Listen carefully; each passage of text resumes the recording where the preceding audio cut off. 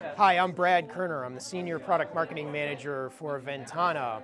And here behind me we have our beautiful Ventana wall at Idealworks at London, here for the London Art Week. This is an amazing display, and there's so much potential implementations for this. And you did a catalog to show this?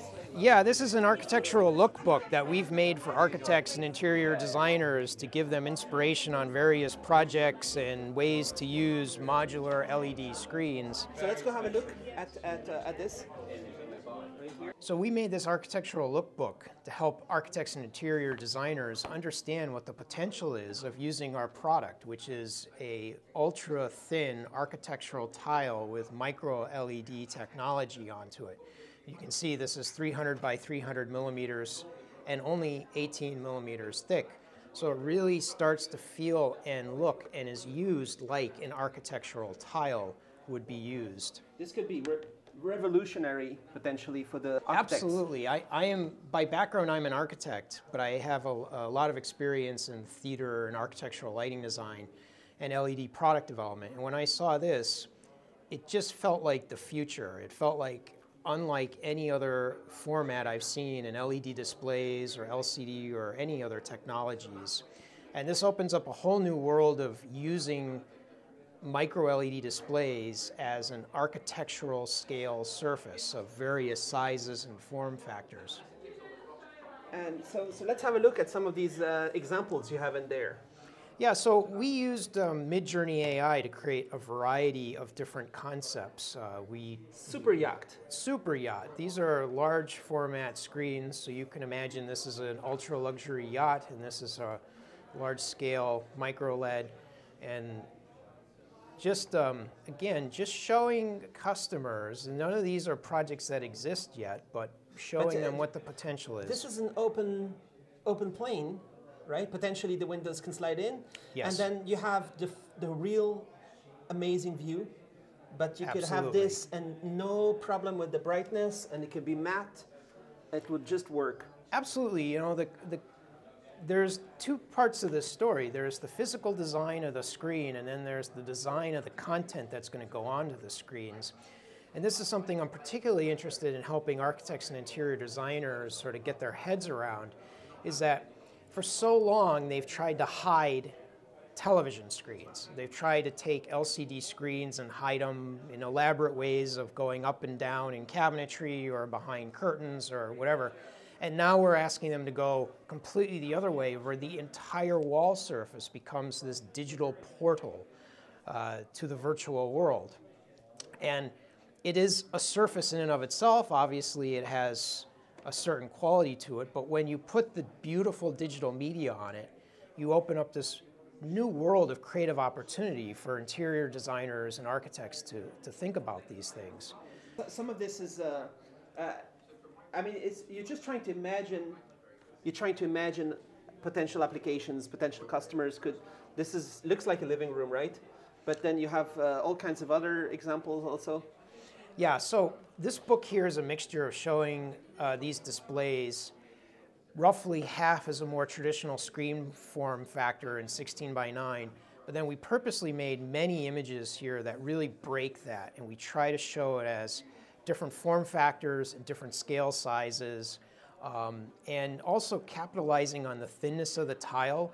So for example, with this image, we imagine this is actually a structural glass plane where this is mounted on an ultra-thin water jet cut aluminum backing that can be suspended, so it almost looks like it's hanging in free air.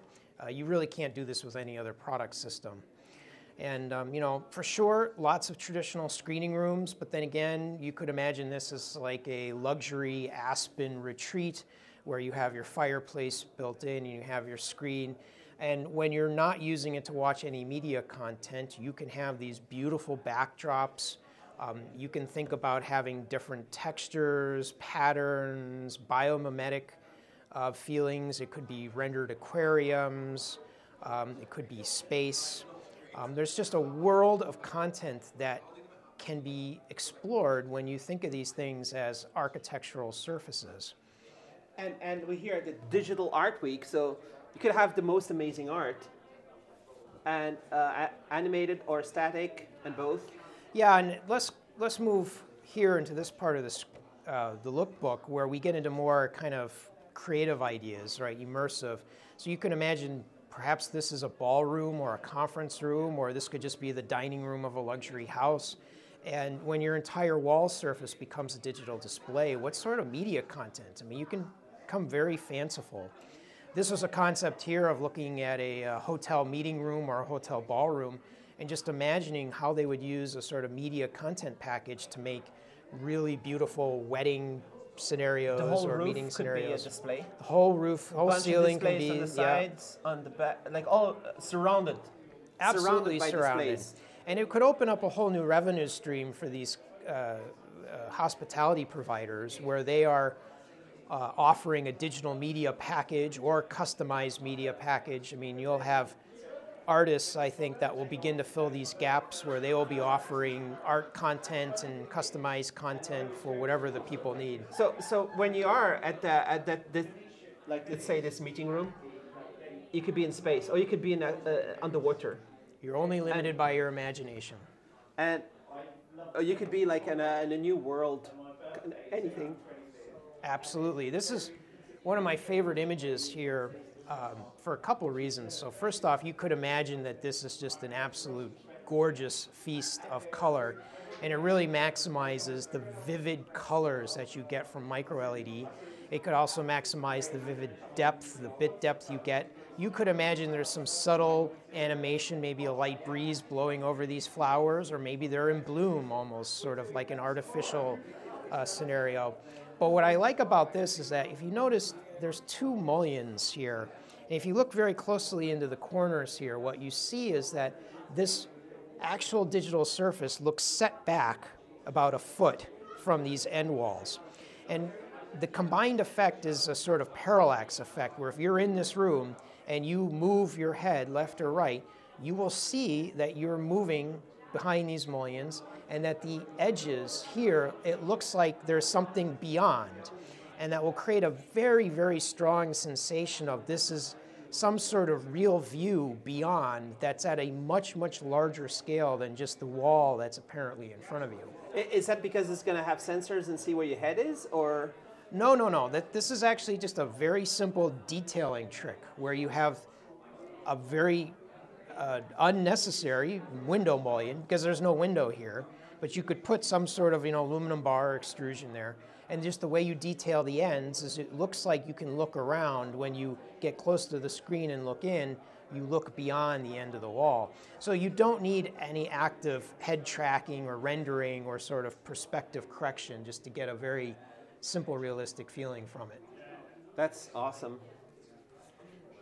Let me show you another image that's been very successful. This is a very lovely one where you just think about like hospitality lobbies and lounges, and like you have these magnificent digital art pieces that you can show.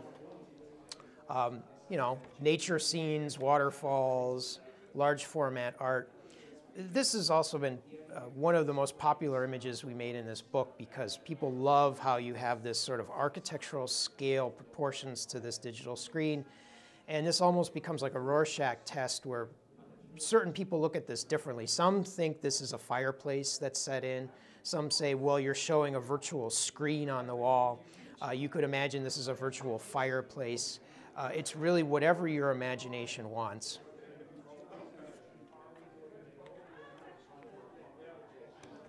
And what's amazing about Ventana also is the aspect ratio. If it goes all the way to there's no limit. There's no limit, yeah.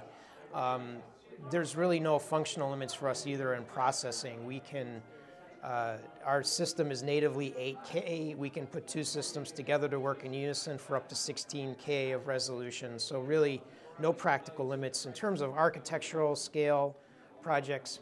And this section here gets a lot of people very interested. We started to think about luxury kitchens, right? And there seems to be no shortage to how much money in the luxury applications people are willing to spend on kitchens. And we said, what a perfect environment, right? You talk about layers of reality, right? You can imagine that behind this sort of very sleek, minimalist kitchen setup, you have this beautiful LED microLED wall, and the content starts to think about cycles of time, right? So as an interior designer, you could start to think about, well, if they're waking up in the morning, what does the screen look like? What does the space feel like in the morning? Or what does it feel like in the middle of the afternoon or for dinner or when they're having a romantic evening at night?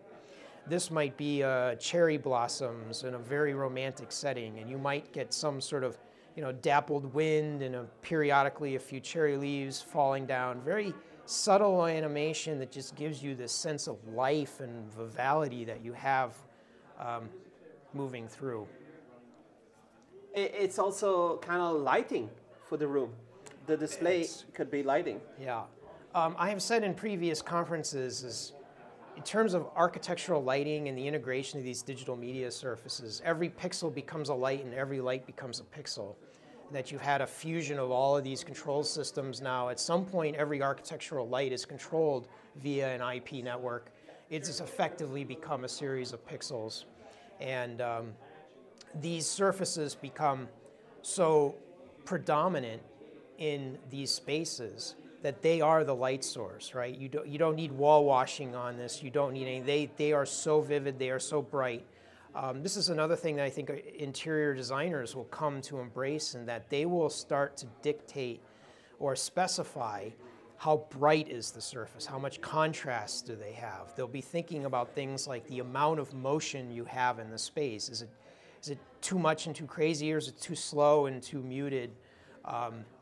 It will be just an amazing creative opportunity when you get interior designers starting to think of these digital surfaces with a new language, right? They'll be thinking about, like I said, layers of reality, cycles of time, the media content. They'll be tailoring these towards their occupants of the space, the clients that they're working with. It's really an amazing opportunity. And I think that they're going to be extending their business areas, right? Moving from their traditional focus of furniture systems, fabrics, finishes, tiles, the things that an interior designer would typically make a mood board, a material sample board that they present in front of their clients. Now they're going to have to present a media concept for these walls that's just as important to the placemaking of the space as any other material in the space. And I get lots of comments on my video about the name. Ventana is a window. It is. And it's one of the most important things in a building. And you can put windows where there's no windows. Yeah. And it's a window into a new world, potentially. It is. It is. We call it the window to the future is our tagline. And, when you have such an elemental system, in fact, I made this page here so that it looked almost like a fundamental drawing that anybody could interpret without any language needed. How do you put this together? These things come together to form walls in any configuration that you want, any proportion, any scale. And it's an amazing new opportunity to fuse the digital world into the real world in a beautiful way, so that it is not intrusive, that it feels part of the space, that there's a harmony between the digital media content and the actual feeling of the space that's been built.